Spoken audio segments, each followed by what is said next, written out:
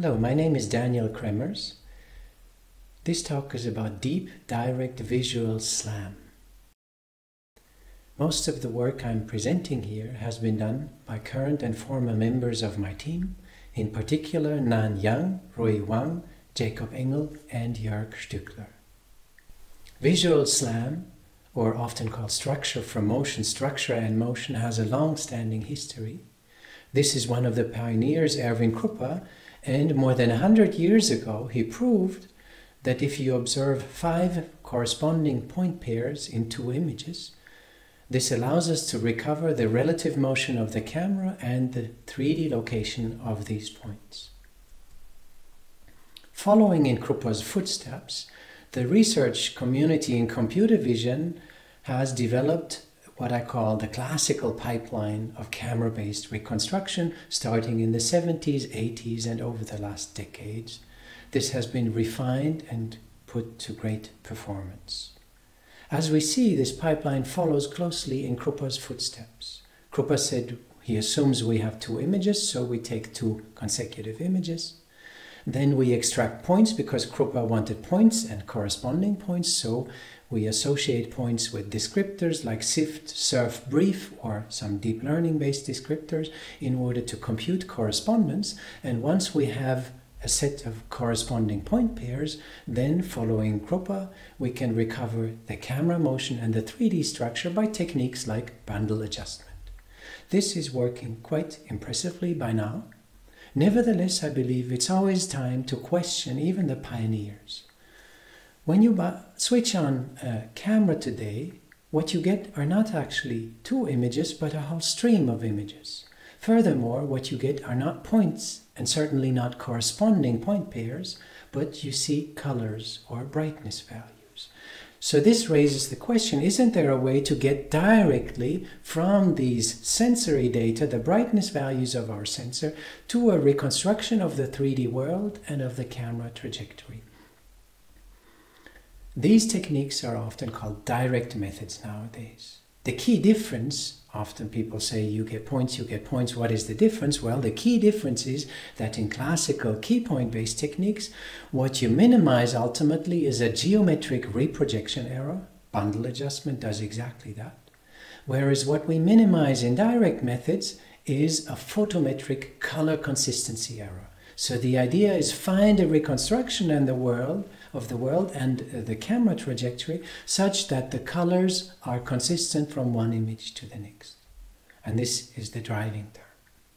What do we hope to gain by doing so? Well, anyone who works on sensor analysis can confirm that the more closely you work on the raw sensory data, the better your optimality and robustness results that you can expect. Why? Because you work directly on the sensory data, so you can extract all available information and not just some heuristically pre-computed subset of points. In this talk, I will have 2 parts. I will first introduce direct visual SLAM approaches, and then I will look into more recent efforts where we leverage the predictive power of deep neural networks to boost the performance of direct SLAM methods. One of the first direct SLAM methods, and definitely to my knowledge the first large-scale capable direct SLAM approach, is a technique that we called LSD SLAM. This was predominantly developed by Jacob Engel. My main contribution was only to provide the name LSD SLAM. I think this did help to boost its popularity. Typically works that have more catchy names tend to stick longer. The approach is rather sophisticated. Here's an overview of the technique. It starts with an input video on the top left that streams in, say, at 30 Hertz. And then there are 2 threads that are running in parallel on the CPU. One is tracking the camera motion, and the other one is estimating the depths for a selected set of keyframes. And these keyframe depth maps are then fused into a world coordinate point cloud. What makes it large scale is the pose graph optimization that we do in parallel. This we adopted from LiDAR-based SLAM techniques. It creates a trajectory that is consistent with the pairwise alignments of keyframes. What makes this direct? Let's look a little bit more into detail here. Say for the camera tracking, what we minimize to estimate the camera motion is a brightness consistency loss function, much like this one here, where we say find a rigid body motion, 6 parameters, psi, modeling, rotation, and translation of the camera, such that the keyframe intensity image and the current warped frame are optimally aligned in terms of color consistency. Since we're only estimating 6 parameters here, this can easily be done in a coarse to fine linearization strategy, and this runs in real time on a single laptop CPU, on the single core of a laptop CPU. On the other core, we can then do depth map estimation and put all together here. You see the system in action. Here's the camera, there's the laptop. It all runs in real time on the laptop CPU. And as you can see, we can recover fairly large scale environments. So not only a desktop environment, but a whole outdoor environment with cars, with tables and chairs, etc. And note that there is fairly little distortion in the reconstruction, and in fact the aim of the remainder of the talk is predominantly to further boost the precision and further reduce the drift that we obtain. Here's another indoor reconstruction of LSD SLAM, where we see that what we get is not dense reconstructions, but what Jacob calls semi-dense. For roughly 50% of pixels, we get a depth value associated to them. Now, LSD SLAM alternatingly estimated camera motion and 3D structure in 2 threads running in parallel. What we already noted from Krupa's work is that this is really a chicken and egg problem. And so in the follow-up work, direct sparse odometry, Jacob actually proposed a solution where both are estimated jointly. Top left is the input video. You see we have people moving through the camera. The system is extremely robust to such nuisances, to also very drastic illumination changes. On the bottom right, you see the reconstructed trajectory and the estimated point cloud. And again, we note that the drift is fairly small, although we only use a single moving camera. In the end, when we get back to where we started, the bicycle you see here is reconstructed twice. And as you see, there is a drift of roughly 2 or 3 meters on a distance of hundreds of meters. The question arises is, how accurate is this method? What is really the quantitative performance of it? And this is admittedly one of the biggest challenges in computer vision today, especially in the deep learning age. How do we quantify performance of such methods?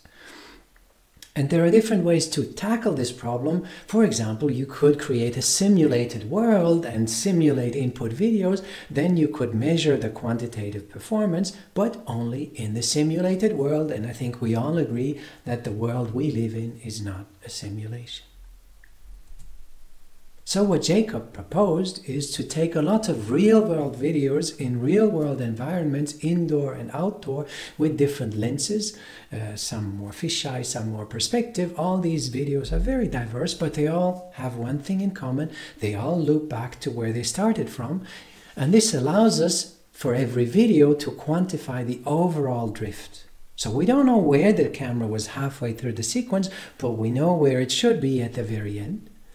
And so the idea is, if we have enough such videos, here we show evaluations on 500 sequences, if we have enough such videos, we can basically get one measure in terms of scale drift, rotational drift, and translational drift shown here.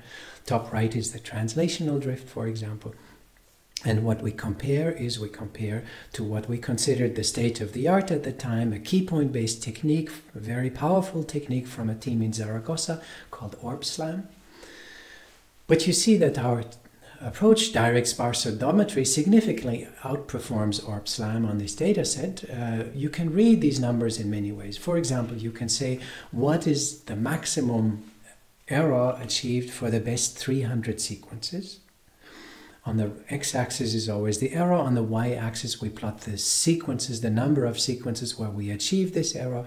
And as you can see, whereas OrbSLAM has an error of 6, DSO has an error of 1. So we actually reduce the error by a factor of 6. Similarly, if you wanted to impose a maximum error, say of 2, how many out of 500 sequences can we track with that error? OrbSLAM can track about 100. We can track about 400, which implies that the robustness is increased, if you will, by a factor of 4 here. And this is similar for rotational error and scale drift. Dashed is always real-time, solid is if you have a bit more compute. Deep networks have revolutionized computer vision for the last decade, and they've really swept the field and replaced most classical techniques in image analysis. But yet one of the holy grails, I would say, of classical techniques to date is the reconstruction of the world from moving cameras. I don't want to go into detail about why that is, maybe because this is a very high-dimensional space of conceivable solutions and conceivable inputs. There has been a lot of promising efforts over the last few years, starting around 2017. These are just a few representative works in this field, and despite their success, they've shown that you can use deep nets to recover camera motion 3D structure. But to date, most of these techniques do not exhibit state-of-the-art performance and tend to not outperform the classical techniques. Mostly this is, in my view, because they tackle it into a complete end-to-end fashion. In go the images, out comes the reconstruction and the trajectory. What we promote is hybrid techniques, where we basically start with a classical technique and then enhance it with deep network predictions on various levels. It turns out, for example, that just given a single image, you can predict the depths of the scene based on training data. Here is a work by Kuznetsov and collaborators. We built up on this and proposed a new network architecture that we call StackNet. And as you can see, it provides significantly sharper predictions of depths. These predictions we can now integrate into a classical SLAM approach on two levels. First of all, we can initialize the depth maps with this depth prediction for each keyframe. And secondly, we can add a term in the loss function of a classical SLAM method where we say find a reconstruction of the world that is in some sense consistent with the prediction of the deep network. We did that, and then we compared two classical SLAM methods. Here we show some of the state-of-the-art stereo methods: stereo LSD SLAM, stereo ORB SLAM, stereo DSO, on the sequences of the KITTI dataset. And in comparison here, the monocular method that we call deep virtual stereo odometry. The solid numbers are always the best performing number, and as you can see, the proposed method largely outperforms most of these stereo-based methods, even though it uses only one of two cameras. And so you can see that the deep networks allow to compensate for the missing sensory information. And we'll see more of this in a second. In fact, you can go even deeper. You can predict not only the depths, but given two consecutive keyframes, you can also predict the relative camera motion between the two and some notion of uncertainty. And all these predictions, I'll show in a second how we can integrate them into the SLAM approach, both on the front-end tracking and in the back-end optimization. We saw that a depth net can predict the depths for a keyframe. In addition, if we have a second frame, we can predict the relative camera motion between these two frames. And so we can warp the two images and train this whole approach with a self-supervised learning approach. So we don't need any ground truth label. What we use as a loss function is the classical brightness consistency. So the residual measures the brightness of the one image and the other one warped onto the first one. And typically, if you have a perfectly Lambertian world and a brightness consistency, this should be the right loss function. In practice, it is not. So due to aperture changes, we have often very different brightnesses, even for a Lambertian environment.